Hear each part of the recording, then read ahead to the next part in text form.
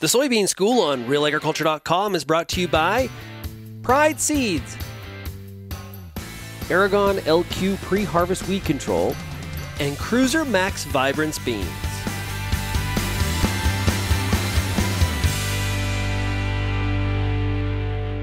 Hi, I'm Bernard Tobin. Welcome to Soybean School.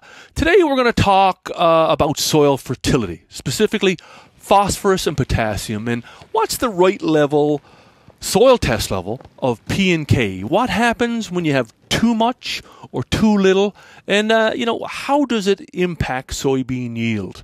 To tackle these questions, I'm very pleased to be joined by Dr. Laura Lindsey from Ohio State University. Laura, how's it going? Thanks for stopping by, joining us on Soybean School. Yeah, it's good to be here.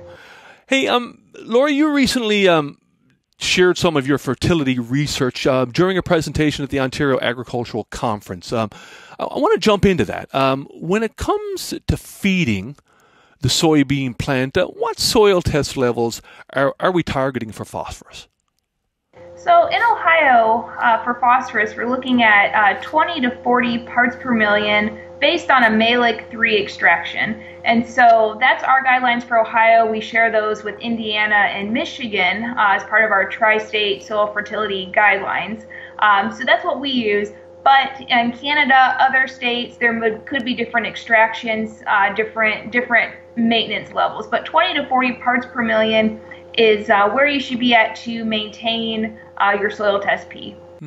Now, you shared some great data from your Ohio State trials, and let's take a look at that. The first question for you is, what happens when P falls below those target levels? So if soil test P falls below 20 parts per million, it could be limiting yield. And the lower you get, the more likely you are to be limiting yield. In our research in Ohio, we were able to overlay yield maps to different areas of field where we tested soil test phosphorus. And when we fell below that 20 parts per million, we saw about a 7 bushel per acre yield difference in soybean compared to areas that had at least 20 parts per million. Wow, 7 bushels. I mean, that's pretty significant, Laura. Let's switch to potassium. What's the critical soil test level for K, and what happens when you fall below that target? So the soil test level, critical level we call it, the critical soil test level for potassium can be variable depending on your soil's cation exchange capacity. So in our old version of the tri-states, I think there was 4 different levels based if you were a CEC, a 5, 10, 15, or 20. I think that's changed recently. We've recently revised that. I think there's only maybe 2 levels now to consider. So when you look at soil test K, you also have to look at what's that in relationship to your cation exchange capacity. So with our data, we looked at soil test K critical levels, but in relation to that soil CEC, if that makes sense. Yeah. What about results? How do the results from a yield perspective compare to phosphorus?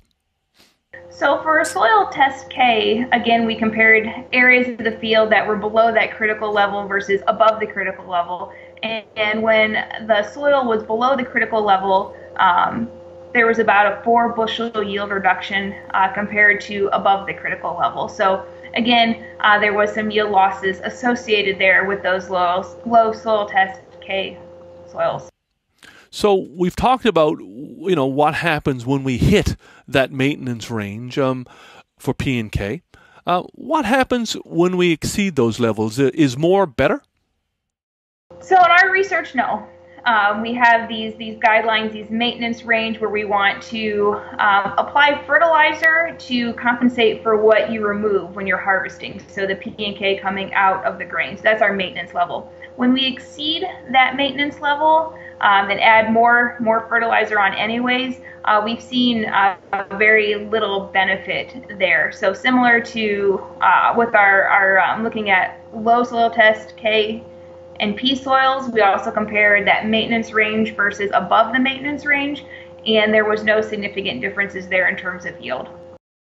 So when it comes to managing soil fertility, we hear a lot about the sufficiency approach versus build and maintain. What does your research say about, I guess, maybe the best approach? I think that depends on the farmer.